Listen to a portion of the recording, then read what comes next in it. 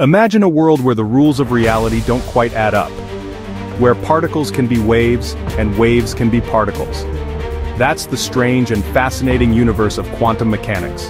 A world that flipped classical physics on its head and revolutionized chemistry as we know it. Let's rewind to the early 1900s. At the time, scientists believed they had cracked the code of the universe. Newton's laws explained the motion of planets, Maxwell's equations described light. But then, something weird happened. Enter Max Planck. In 1900, Planck was studying blackbody radiation, how objects emit light when heated. Classical physics predicted infinite energy at high frequencies, which didn't happen.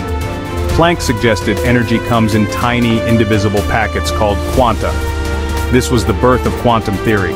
A few years later, Albert Einstein took Planck's idea further. In 1905, Einstein explained the photoelectric effect, showing how light can knock electrons off a metal surface, by proposing light is made of particles, photons.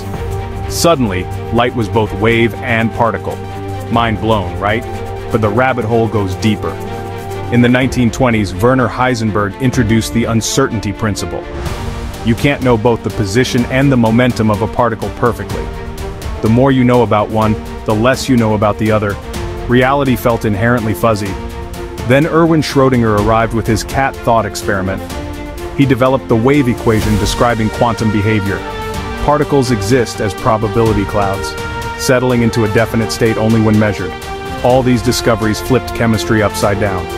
Quantum mechanics explains why atoms are stable, how chemical bonds form, and why elements have unique properties. It's why electrons occupy specific energy levels, and why the periodic table looks the way it does.